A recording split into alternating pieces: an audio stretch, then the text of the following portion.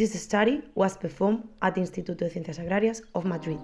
The spread of an emerging pathogen in an ecosystem is one of the consequences of globalization and a great threat for agriculture, the human activity that sustains life.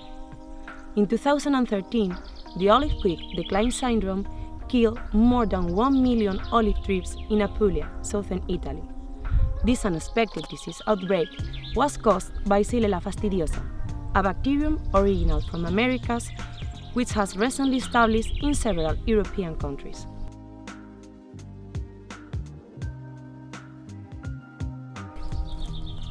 The disease spreads due to the activity of spittlebugs, sap-sucking insects that act as Xylella fastidiosa vectors.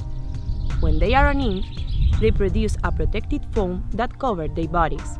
When they become adults, they are able to transmit the bacterium to olives, almonds, and grapevines, among other crops. In our research group, we study the ecology, the biology, and the behavior of the two main spittlebug insect species, Philaenus spumarius and Neophilaenus campestris. It is thought that they are able to travel about 100 meters. However, the distance that they are able to displace is still uncertain. So, one of our objectives is to study the dispersal abilities of these two spittlebug insect species.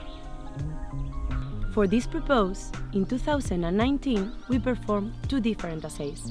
In the first one, we used flight meal devices to study Philaenus spumarius flight potential. We observed that they travel a mean of 450 meters in 28 minutes. Nevertheless, a 5 km in 5 hours continuous flight was the maximum distance travel we have registered so far. In the other assay, we performed a mass marrow capture test in the field. We captured thousands of spittlebugs in an olive grove in Madrid, Spain.